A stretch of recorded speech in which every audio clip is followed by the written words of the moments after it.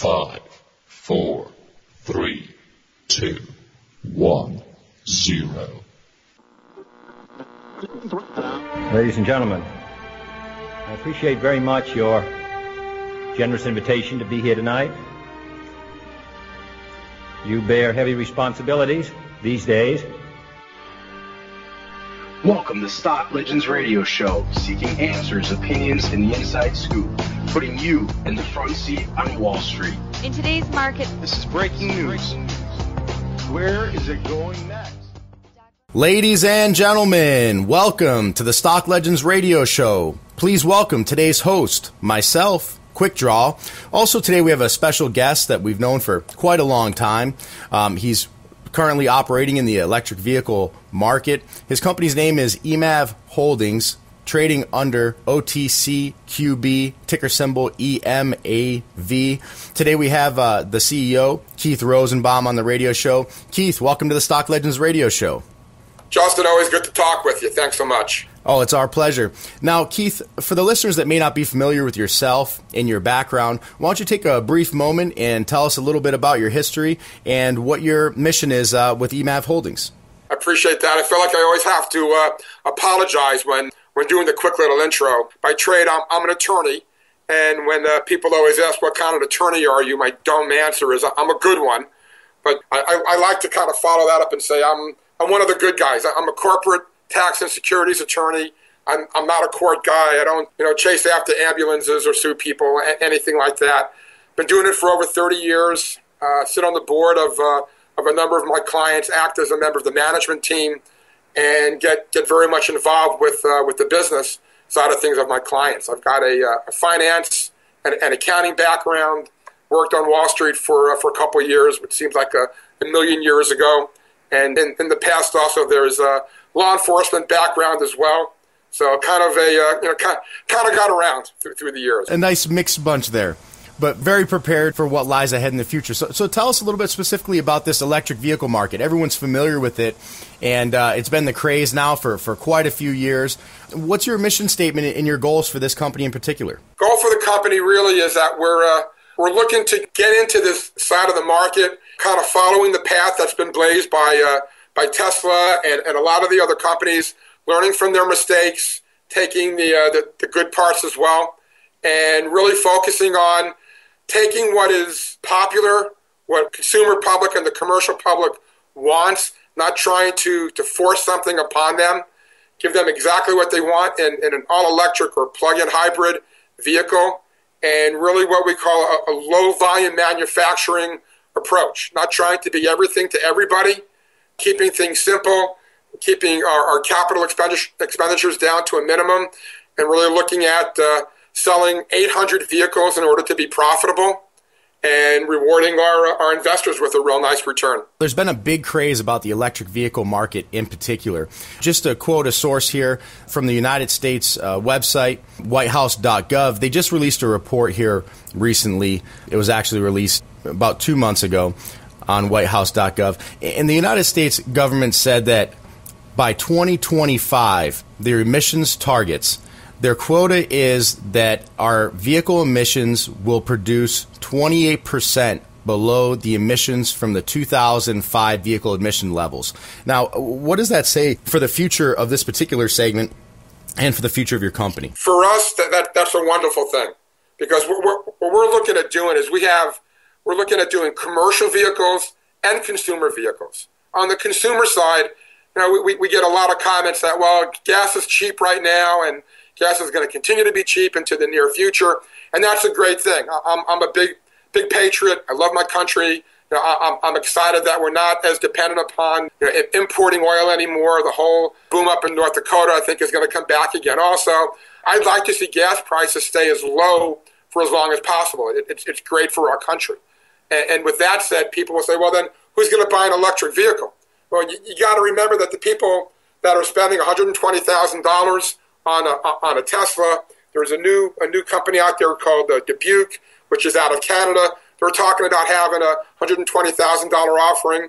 For us also on the consumer side, for people that are looking to buy a premium, really upscale Jeep Wrangler or F-150, that's an all-electric vehicle. they're going to spend $90,000, $95,000 on that. They don't care about the price of gas, Justin. They're going to buy our vehicle because they can afford to, because they want it, and because, quite frankly, it's the right thing to do to conserve and to still reduce emissions. Now, on the commercial side, which is really getting to your question, it's even better for us because the so-called CAFE standards, which are the fuel efficiency standards and the emission standards, this is mandated.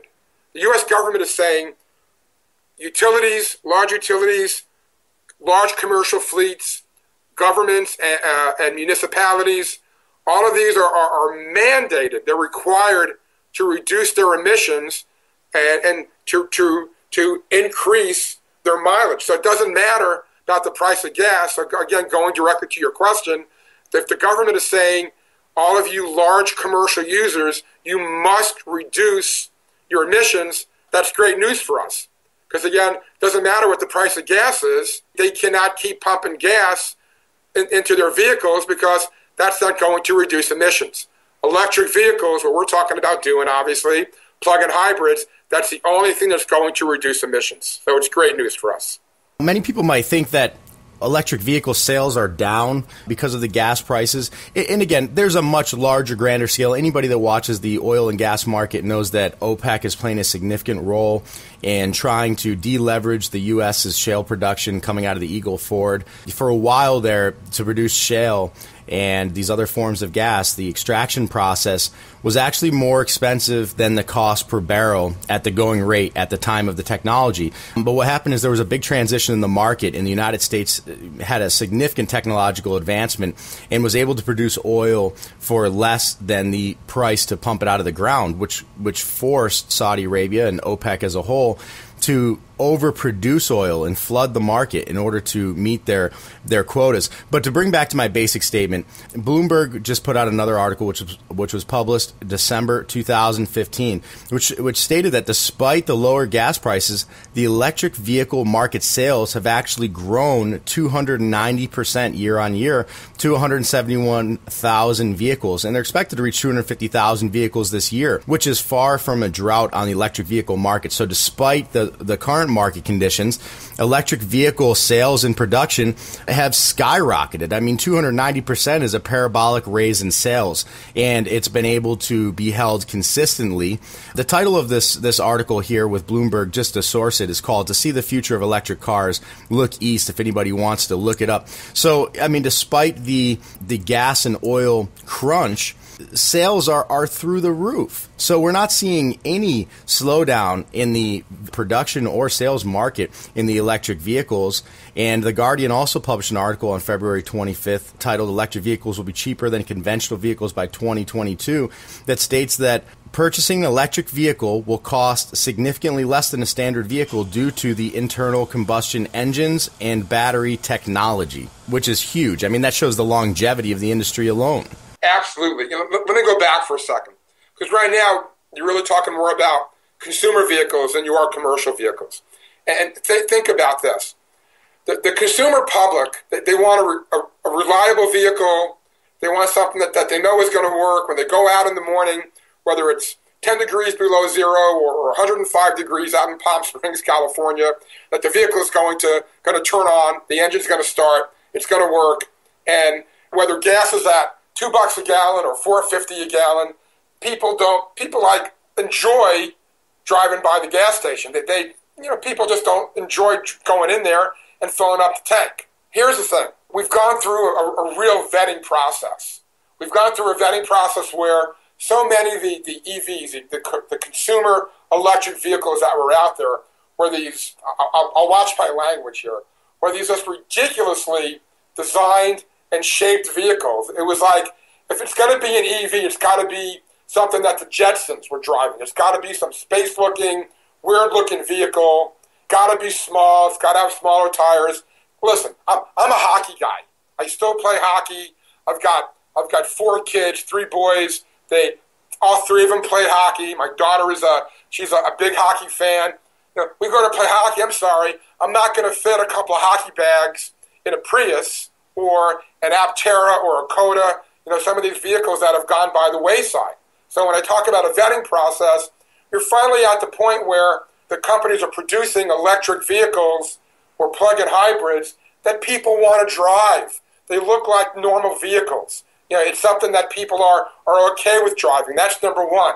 Number two, like I said, people like driving by the gas station, no matter what the cost is, and not having to fill up. It's a fun thing to do, knowing that you're going to go 500-600 miles. Also, whether you're in a Tesla or think about this, our vehicles, you're in an F-150 or you're in a Jeep Wrangler, you're going 0 to 60 in 3 seconds. That's a kick in the pants. That's something that's gonna trump price of gas and a lot of other things. You're not doing oil changes. The cost of maintenance is significantly less because you've got an electric engine and a drivetrain. You've got less moving parts. You have less things to go wrong.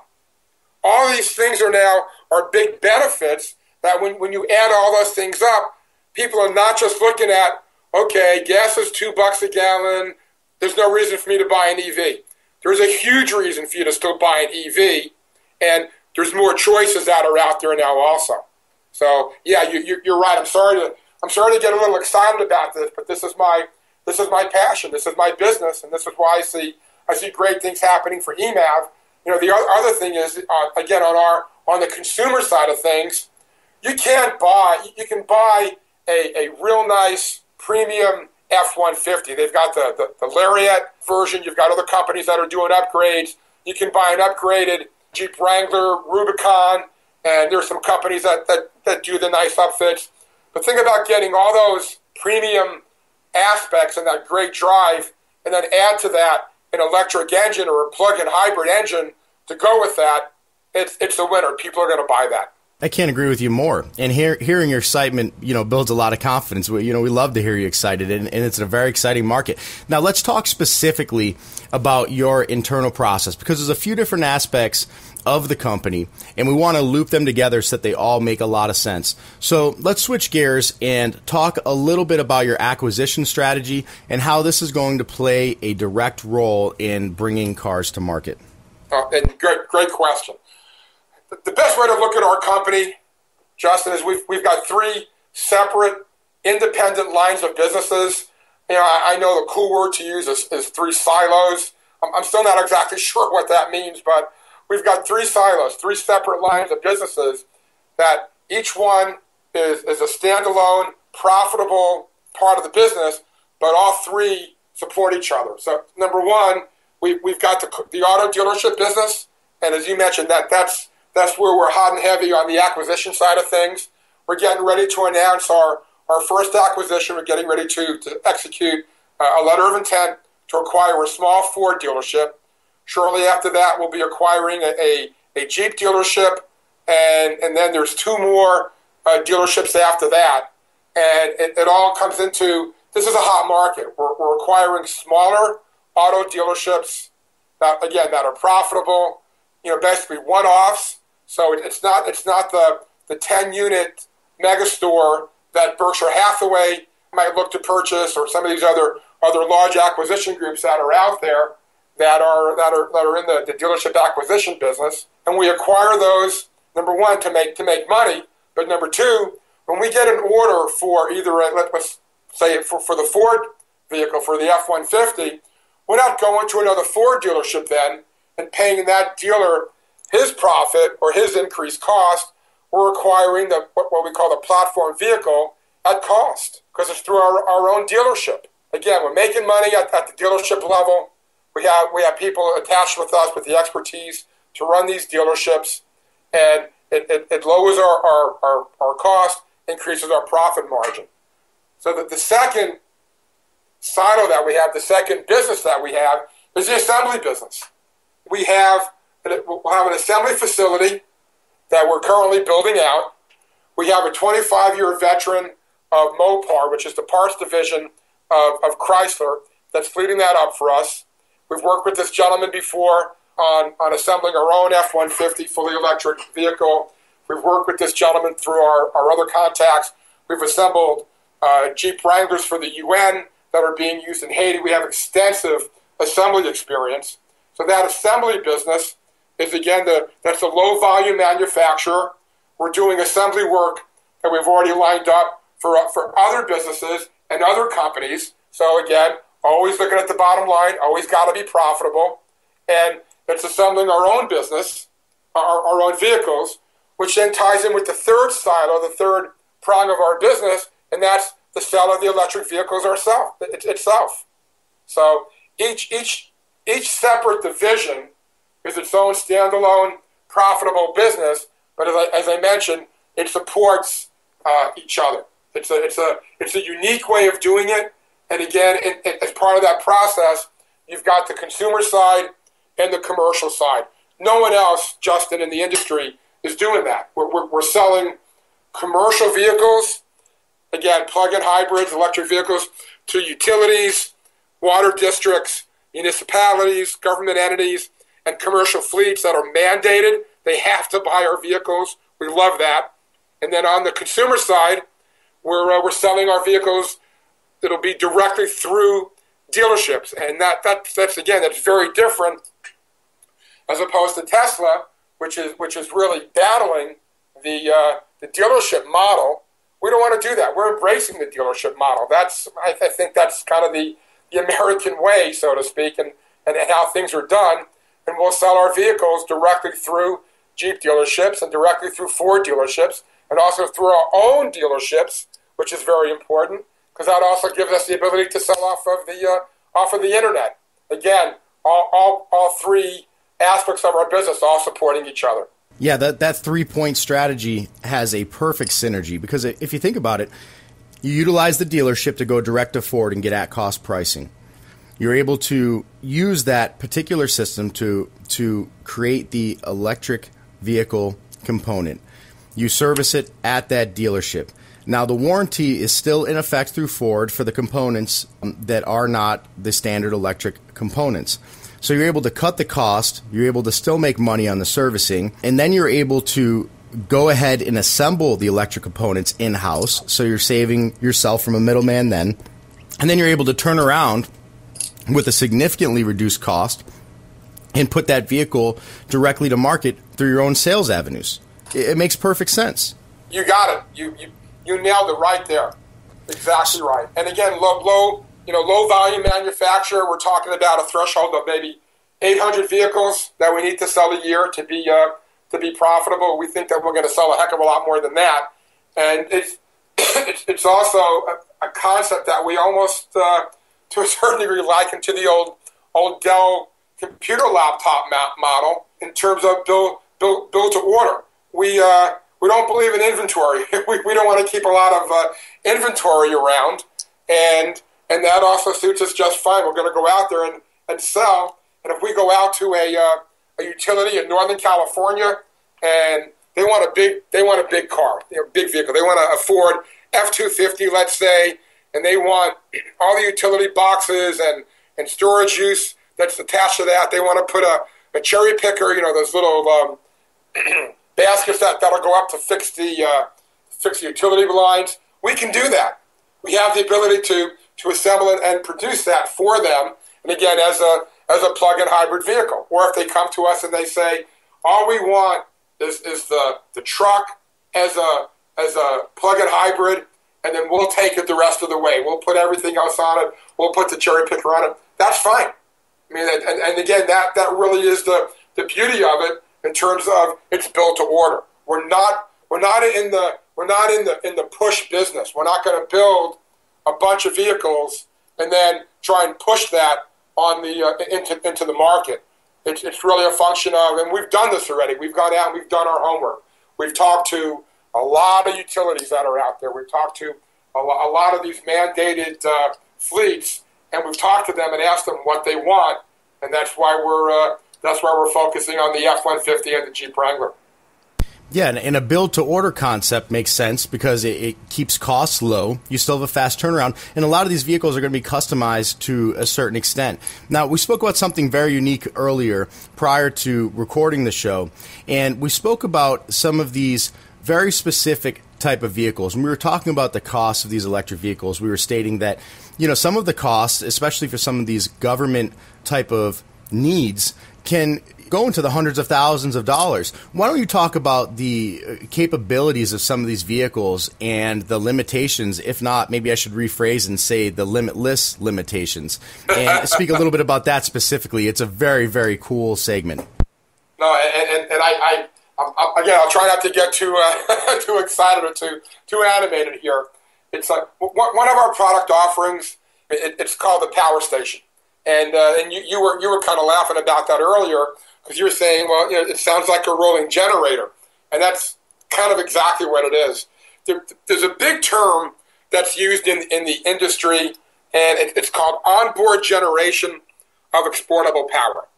And if you think about that for a second, onboard generation, where the vehicle itself is generating power, and again, of exportable power, so you're able to use that for other things. What comes to the mind of most people are these tow-behind diesel generators, and you've seen them. Cummins, Caterpillar, they're out there where you've got the work truck towing this mobile generator behind it. You get out to the work site, you fire that thing up, it's diesel powered, it's very loud, very annoying, emits diesel fumes, goes for maybe 8 hours, and it's done. Well, our product, one of our signature products is, imagine a disaster situation, whether it's an earthquake or, let's say, Superstorm Sandy that hit a couple of years ago. Instead of rolling out this diesel generator out there, you come driving out to that disaster scene with this Jeep Wrangler. And the Jeep Wrangler then, it has drawers and pockets on the side, different arrays that are right there. That Jeep Wrangler is a rolling generator, like you called it before. And again, that's why we call it the Power Station. It gets out there. It is its own generating system. So since it's electric, it puts out more power, lasts longer, is completely silent. Yeah, there's some great military applications here also. And puts out zero exhaust, no emissions whatsoever. If we had this available when Superstorm Sandy hit, we would have been able to roll this out, and it would have been able to light up 250 houses for maybe 3 days. I mean, and just think about that. The incredible advantage that would have. Also, again, any type of relief scenario, any type of disaster scenario, you drive that out there. And again, I know you've got a military background. I've got a law enforcement background. I've talked to a number of my buddies who are chiefs of police now, actively involved in homeland security issues, things of that nature. Got a lot of input from them as well. So when you drive this out to the response scene, again, it's silent, which is great, putting out all this power, the ability for everybody to plug in their devices, the ability to generate power to power up, whether it's houses or to generate, if power goes down in the area, you're able to provide power to utility crews to get things going again. And you've got the ability to a Wi-Fi hotspot that does 250 devices at the same time. I mean, we're excited to get that out there. When you asked me at the beginning about the mission of the company, I'm the CEO of the company. I have brought in. We have about 300 stockholders. I'm personally responsible for bringing in probably 240 of those 300 stockholders. They're my friends. They're my contacts. They're people that I've been introduced to. So I feel a real obligation, obviously, to return a profit to them and to make their investment worthwhile, which we're doing and we will do. And at the same time, I love thinking about this product because there's that old expression, you can do well by doing good. This is something that is it does good. It really does, Justin. It helps the first responders. It helps our law enforcement community. We're going to go into a disaster situation, and we're going to help people. Yeah, I mean, again, we're going to make a profit off of selling these things. We're not going to give these things away. Yet at the same time, I know that when I'm going to be watching the news at night, and I'm going to be seeing our EMAV vehicles that are out there helping people and making a difference, that's a great thing. That gets me really excited. That is without a doubt. This one particular vehicle has the ability to single-handedly control chaos. You have to understand that when these natural disasters strike, the first responders, the element of communication, electricity alone has the ability to control chaos. Chaos ensues when people do not have the ability to reach for help, when electricity is out, when alarm systems are down, when first responders lack intelligence capabilities, when they cannot communicate with each other. Things get out of hand. The streets get overrun very quickly by gang activity. We saw this in New Orleans. And common everyday citizens become victims. It's a sad thing to watch. This particular system right here single-handedly could have controlled chaos in a lot of the catastrophes that we've seen. And this is a no-joke kind of system. Just so people really understand the capabilities here, we're talking about 300 kilowatts of stored energy that has the ability to create 220 to 440 volts of AC current, 5 portable chargers, 10 110-volt AC connections, up to 4 connections from 12 to 96 volts. So this is like a single-handed, literal machine that could turn on multiple blocks of power. I mean, it also has solar cell power arrays that deliver 8 kilowatts of continuous power in a closed-loop gas-powered regeneration system. So this is a big deal. I mean, this is a very unique and very needed component to any operation. You're not to go on and on, but you're exactly right, and that's also you get it, and that's also why we're so excited about it. The industry seems to get it also, and we're excited about bringing it to market as quickly as possible. This is a very exciting time for you and your company. I mean, what do you see transpiring over the next 6 to 12 months? I know that this is a ground-level opportunity for investors. It's not often that you have the opportunity to get in at the ground level with a company like this. Very new company, just hit the market. You've got some industry veterans in positions to be able to take leadership roles and grab the bull by the horns. What do you see over the next 6 to 12 months transpiring? And I know that's a very cliche question. I'm just saying, as far as your hit list and projected strategy. No, and it's a fair question. I think it goes back to that 3-point strategy that we talked about. And listen, it's one of the things I look at is for a while we've been what I'll call an opportunity, and we're still a great opportunity. It's an investment opportunity. Again, we'll just use that term. But now we've transitioned. We're not just about being an opportunity anymore. Now it's about execution, and that's all we've asked for. We've been, when I say we, our management team have been very patient putting this whole plan together to get to this point now where, okay, guys and ladies, it's no longer about just being an opportunity. Now it's about execution. Let's get this darn thing done. And that's what the next 6 to 12 months is really about. It's about execution. It's about closing on these dealership acquisitions. Again, we'll sign the first LOI probably next week. Get that deal closed, I'm going to say maybe in 60 days, and then get 2 more done immediately after that. So it's about executing on acquiring these dealerships. Then it's about executing, finishing getting our assembly facility up and running, getting that ready, and getting in our first orders. And then it's about executing on those orders. We have things in place. Listen, people are not going to buy something on a hope, and we know that. So part of the money that we're raising right now goes not more R&D. We're not a biotech company. We're not trying to develop a new drug. We're not trying to develop an app. This is about bringing the product to market, about sales, about making money. That's what people want, and that's what we want to do. So the money that comes in goes towards producing 5 sales models. And we take those sales models and we go back to the people we've already talked to that have said, show us a sales model and we'll place orders. So it's about getting those initial sales models done and about getting orders. Justin, my goal, my obligation to this company is to start taking orders by this summer. We get orders in by the summer, and we start filling those orders, and we're making the money come third and fourth quarter of this year. That's what it's all about. And then you said 12 months. Again, I can't promise, but the objective is a year from now is we uplist.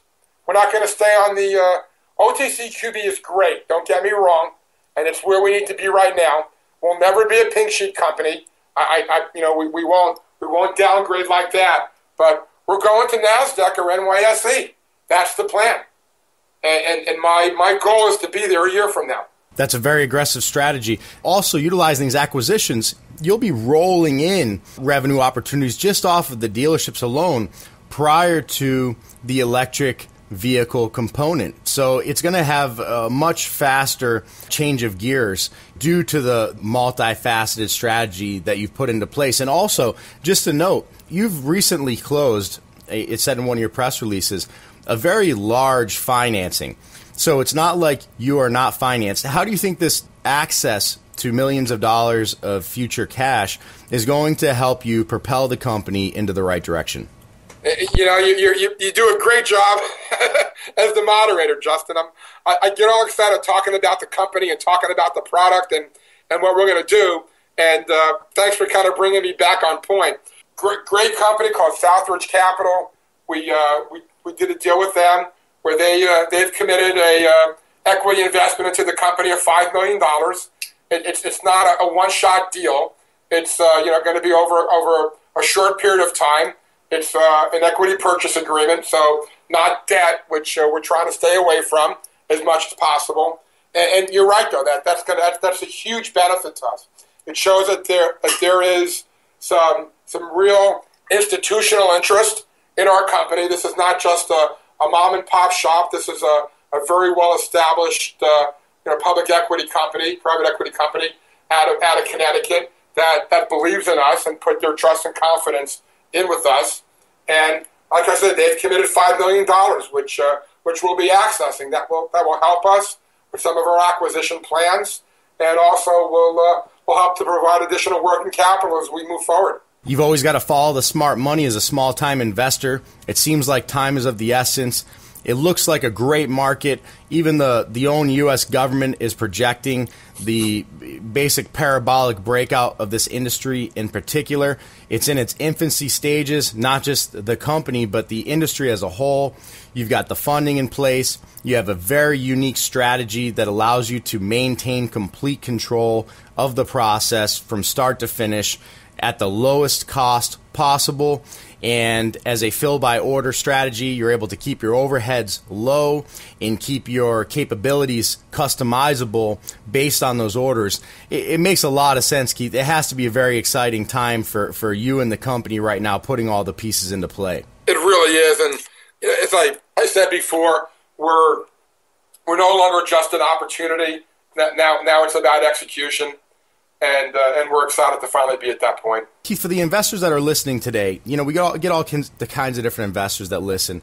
There might be investors that are interested in getting in at the ground level out of the open market. There might be investors that are interested in putting in some private money into the company if that's an opportunity. What would you like to say to the new investors coming on, or maybe to some of these larger scale investors that would like to make direct investments? What's the best way for them to contact you, or maybe you just like to welcome them on board? I'd love to welcome them on board. I'm always available to talk with people. Best way is probably to initiate contact with me via email, which is Keith, Keith, at EMAVCo, and I'll spell it phonetically. E as in Echo, M as in Mike, A as in Alpha, V as in Victor, C as in Charlie, O as in Oscar.com. Keith at EMAVCo.com. Introduce yourself, send me your phone number, or say you want to chat. I'll be happy to talk with anybody pretty much at any time. And I'm based right now for short term in Southern California. I'm a Brooklyn boy. I'm sure the East Coast is in my future. Got to head back there, but probably short term I'll be spending a lot of time in Michigan with the assembly facility, and just wherever I got to go to make sure the company works, that's where I'll be. And if any investor is really that interested and that significant, be happy to sit down and meet with interested investors as well. That's a huge point, Keith. You've always been a shaker and mover. I've watched you for years. I've always been a strong believer to bet in the jockey and not the horse specifically. And I'd put my money on you any day, Keith. It's been excited to watch you piece this together, and you've got some great times ahead of you. I'm very confident in your strategy and your philosophies. Now, for the investors listening today, again, one more time, this is a company currently trading on the OTCQB exchange under ticker symbol EMAV. For investors interested in grabbing a little bit more information, Keith did mention the email here just a moment ago, but the website is also EMAVCO.com. That's EMAVCO.com, where there's all kinds of additional information on there for you to take a look at. Keith, it's always been our pleasure having you on the radio show, and thank you so much for taking the time out of your day to speak directly with your investors. I think it's such a valuable point, and you can always tell companies that are going to be successful when the CEO of the company is so interested in keeping an open line of communication with the investors. It really gives the investors the confidence they need to invest in your company. So thank you so much for coming on the radio show today. Thank you, Justin. It's proud to have you as a friend, and always great working with you. Really appreciate everything you do.